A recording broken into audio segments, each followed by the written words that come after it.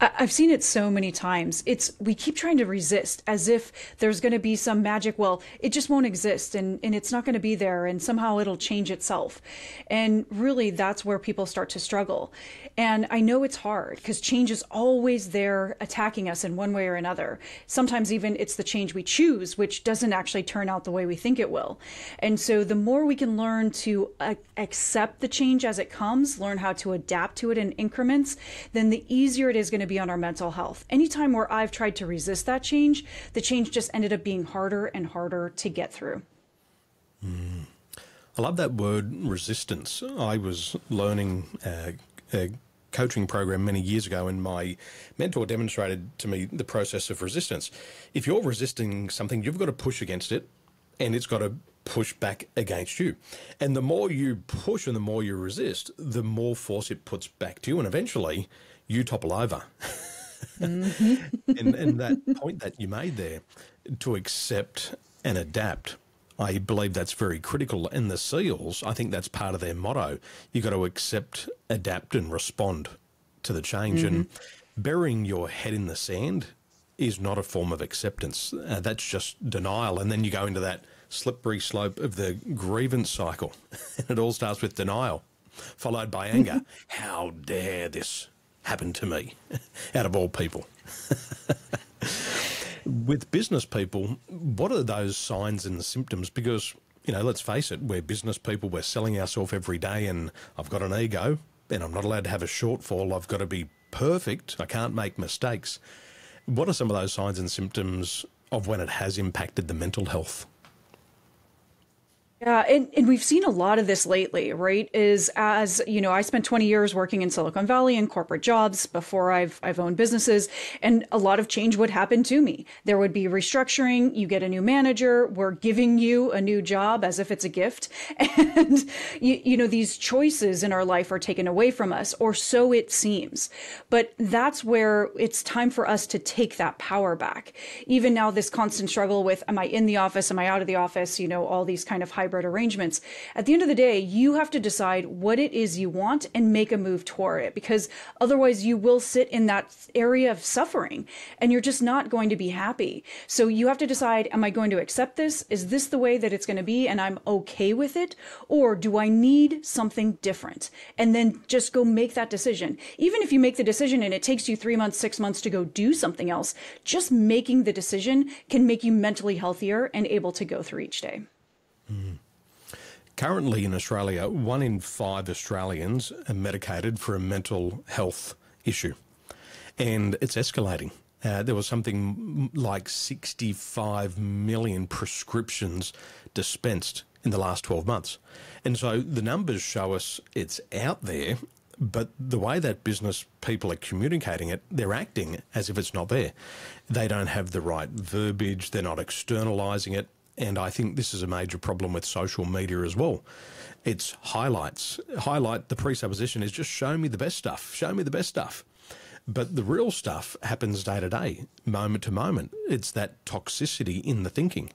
And it's that toxic thinking that starts to make you sick. A lot of people, as they get onto this journey of self-discovery, they start to realise that it's the thoughts that influence the feelings. And we have over 60,000 thoughts a day. 95% are on repeat. So if you've got those fears, those doubts and those limiting beliefs, that's going to rotate over and over and again. And the way that the human mind is wired is about 80% of our thoughts are negative in nature. So that alone, coupled with change, a nice gift from the employer, hey, here's a new job, it all starts to stack and stack. And I think for a lot of us, we don't know who to talk to. We don't know who to ask. And it happened to me. 2012, my wife lost her job when she was 6 months pregnant. She almost miscarried 3 times. She lost her financial stability. She had to move country. I stepped away from my job. I was co-leading a team of 17,500 cabin crew at Emirates. I was a senior flight steward, and I had to walk away from a leadership job because I had to choose between family and career. So I moved to Taiwan, another country that I'm not familiar living with. I'm trying to start a business. We've got a new baby. And about 6 months into that journey, I started to have breathing problems. And I said to my wife, I said, I think I need to go to the hospital. She said, what's wrong? I said, I can't breathe. She said, well, let me take you to the doctor, first of all. So we went to the doctor's clinic. They said, look, we're too busy, go to the hospital. I went to the hospital. They did some diagnostics. And the doctor looked at me and said, Mr. Tolson, there's nothing wrong with you. He said, it's all in your mind.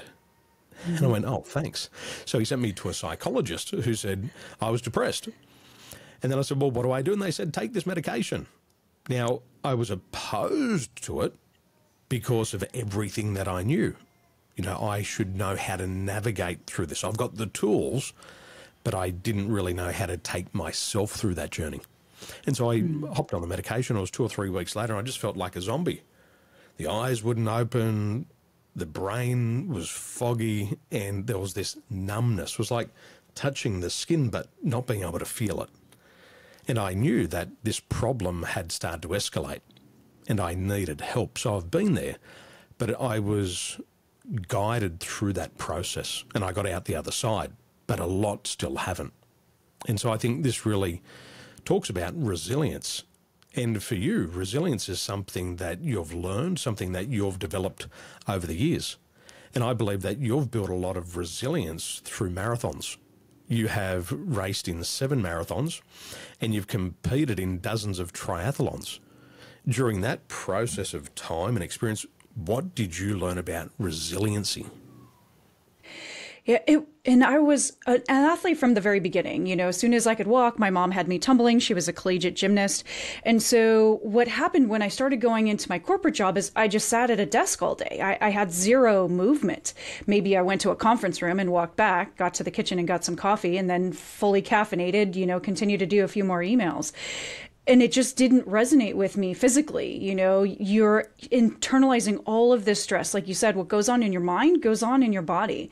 And so I realized I needed an outlet to start just getting some exercise. And then I realized there was a lady in the office and she would go running before everyone else got there. There was these beautiful trails around the office there in San Francisco. And I said, well, let me just go with you. And so what started as just a very simple journey to relieve stress then became an outlet for competition. So all of this stress I felt that I was internalizing, now I could put a goal towards it, a physical goal that I could go run 5 kilometers, 10 kilometers, and so on. And I never set out to run marathons and do all these things. I just needed an outlet to help me balance that stress that I was achieving every day. And the thing that happened too is as I was running, as I was cycling, all these things, I had the ability to problem solve. All of a sudden, I'm not sitting in front of that computer. I'm not surrounded by other people, you know, trying to get answers from me. The only person who was going to find the answers was me. And so it really became this wonderful way for me to balance the stress of work while also getting exercise and physically staying active. And all of a sudden, problems and solutions just started magically coming together. And so I walked away feeling better, not just that I had gotten exercise, but that I was also problem solving and working while I was doing. So, And I'm sure a lot of people are going, well, good for you, Nikki. You like exercise. I'm one of those people who don't like exercise. But it's not all about just the exercise, because there's some personality types that to get that anger out of the body, they need those high impact activities. But you get those people who are really social, and, you know, going to work is not always socializing. Sometimes you just got to let the hair down, have a couple of drinks and have some fun and have some laughs. And that's another way that other people can do it. I've also found that some people, they just need to sleep. And according to some of the latest results coming out of America, 50% of the adult population have sleep deprivation. And half the problem is they're so tired that they can't mentally recover. They can't recharge that battery. And I've seen people who are just starting to get, 7 to 8 hours of good sleep a night, and they start to recover. They have the energy in the body to control their thoughts. They don't need the dopamine hits. They don't need the caffeine hits. And their energy levels come back up and they start to regulate those emotions. So for inoptimal health, if anybody is sleeping less than 5 hours per night, they're going to have sleep deprivation. And you're going to have brain fog. You're going to reach for the powdered donut. You're going to eat those sugary foods. But that doesn't help you move forward. In the studies of millionaires, on average, millionaires sleep 6 to 7 hours per night. And it's not that sleep is expensive. Sleep is free. Sleep is cheap. It's just a discipline. And self-made millionaires, they make sleeping a priority.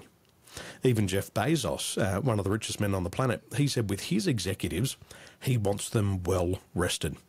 And in the study of billionaires, billionaires on average sleep 7 to 8 hours per night. Now, just because they're a billionaire doesn't mean their sleep's more expensive. It's still free. It's still very cheap. They just make it a discipline. And Jeff Bezos says that he wants his executives just to make 3 good decisions per day. But the prerequisite is that sleep. And I think if we can get that combination that you're talking about, you can do the physical activity, if that's your thing. You can go out and socialise, let the hair down, go to church, get on stage, sing, whatever floats your boat, or just get some really good sleep. And that in and of itself also attributes to that resilience. It's the recovery of the mind, the heart, the body, and also the soul. And it's such an important thing. And that's why I always tell people, like, it really doesn't matter what your mode is. Even I didn't set out to run marathons, and that's not the answer. Sometimes it could be as simple as meditation. It could be a walk in the forest. It could be just getting outside, right, out of your rhythm. And some people are very social, and that social aspect alone can just lower your stress level, have someone to talk to, just to commiserate with. And then hopefully the sleep comes with it. You knock those other 2 things out, and then you just feel better when you actually lay in bed. You're actually more calm. You've had a good hygiene before you go to sleep. You're not like immediately checking email and then laying down with the phone 2 centimeters from your head, right? And I think doing these things can make you more resilient overall, because then when you do have something that's very stressful that does need your attention, you can go do that. But that's not the regular day-to-day rhythm. It's just not sustainable. We weren't built to be able to do that. We were built to run away from a tiger, and then hopefully we don't see a tiger for a while. When you were competing in your marathons, what did you learn about resilience, especially when you become injured or you are fatigued? And how does that translate back to business or our careers? Yeah, in my books, I talk about some of these journeys, because it's not like, oh, hey, Nikki's a fabulous athlete and everything goes perfectly according to plan. I've had concussions. I woke up with a migraine on the day of a race one day. There's races I just couldn't finish because of any number of things that happened. And I talk about those things because it's important to understand what our failures teach us as well. And, I got so sick in the middle of a swim, I thought I wasn't even going to barely make it out of the water, let alone finish the race. But I did, because sometimes you have to realize this is the worst it's going to be. And it's only going to get better from here. And I will feel better if I go and take that next step, if I go do that next thing. A lot of us, we stop right in the middle of that stressful point and we never get over it. And that really, really holds us back. And, there's a self-care piece of it, but at the end of the day, it's knowing your limits, knowing how to gradually push them a little bit and a little bit more each week, mentally and physically. And then you also have a step back. In all of these training programs, you have a day where you're going to do less. You are going to recover. You may just chill and do some yoga. So think about that way, is that we don't always push. That's not how we achieve things. We do things in small increments, take that break, and know when you can go a little bit harder. Mm. When I was wakeboarding, there was one person that everybody respected and equally hated him just as much. And what they respected about him was that he could ride in any condition, whereas some athletes could only ride in perfect conditions. If there was no wind on the river, if there was no chop on the river, they could go out and do their perfect pass. But the guy that they respected and hated was he could do it in all conditions. If the conditions were perfect, he could do it. If they weren't optimal, he could do it. If there was 2-foot chop and a 25-kilometre-hour wind, he could still do it.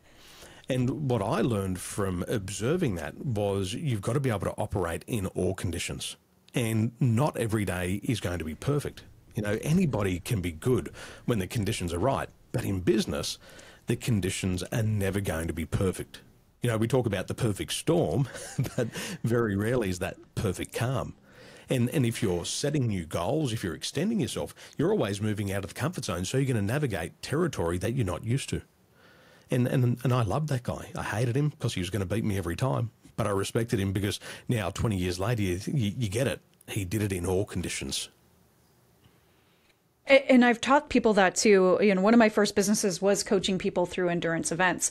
And so what I said is, it'd be like raining or, the weather's not ideal. It's too hot. It's too cold, whatever Goldilocks problem we're having at the moment. And it's like, well, what are you going to do when that happens on race day? Because you have no control over the weather. That's definitely for sure. And you're going to be racing outside. So you might as well go through those conditions when you're training, when maybe if it really becomes bad, you can back off. So that way, when race day comes, you're ready for the main event. And we have to do that in all aspects of our lives. We have to be able to figure out how to go through those times, when it's not ideal and we're kind of uncomfortable. So that way, if we're really uncomfortable, we kind of know how to navigate through all of that. It's fascinating when I think about my time as an athlete. 99% of the time, we would have been in preparation. We would train during summer, autumn, winter, spring. And we would train for hours on end. We might go and ride non-stop for 2 or 3 hours. We'd come home and would be on the trampoline for an hour or 2 hours. We'd go to the gym. And then when the competition season come around, all you had was the ability to be on the water for 60 seconds. That was it. You had 60 seconds. But then I look at business. People are doing business all the time, but they don't stretch. They're very rarely preparing correctly. They might be shuffling papers, but not preparing mentally or emotionally, and they're not drilling down on their strategies. They're not rehearsing their scripts and dialogues. They don't do any of that, but they expect to make $1 million. They expect to be world champions, but 99% of the time is doing, and less than 1% of time is in the preparation. And it's a dichotomy. It's on the top. It's on the opposite end of the scale. And I get confused. Come on, you got to prepare. You got to warm up. You got to drill. Yeah, number one thing my clients complain about is, well, I don't like selling. I have trouble closing the sale. I get a lot of leads or, I have a lot of opportunities, but those just don't materialize. And so I ask exactly that question. How often do you practice your sales pitch? Practice to your cat, to your kids, to your partner. It really doesn't matter, but you need to practice it out loud every day, all the time. And you need to practice what those rejections are, because that's how you get money in the door. If you're not so relaxed at that you can answer any question and respond to any rebuttal, you're not going to make those sales. And that's when you're probably having good conversations with people you like and want to work with. There'll be other times when you're going to have something that's like a really big deal and you're going to have really hard objections. And you're not prepared because you haven't done that simple training, which should be happening 99% of the time, like you said. My cousin said to me, if you want to be good at sales, get into dating. I said, what do you mean? He said, go dating, you're going to experience rejection. And by the end of it, you'll be rejection proof and you'll make $1 million in sales. And he's right, because when I look at my wife, she doesn't care about rejection. And she's an incredible saleswoman. She tells people up front, either you want it or you don't. It's okay. You're not going to offend me if you don't. Just tell me if you want it or not. If you do, excellent. If you don't, we're still going to be friends and we're going to move forward.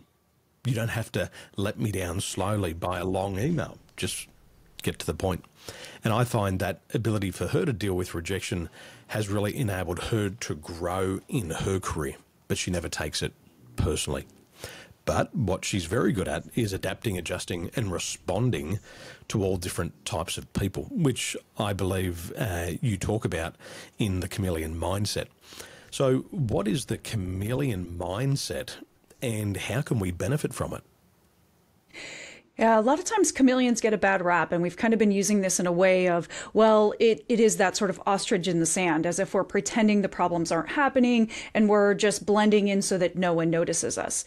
And I actually read a scientific study which says nothing can be further from the truth. When a chameleon flashes its color, it's because something is wrong. It needs to adapt to what's going on in the environment. It's hungry, it's looking for a mate, it's trying to detract a predator. When it's green, when it's calm, when it's zen, that's when you can't see it. It's camouflaged in the trees and it's doing okay.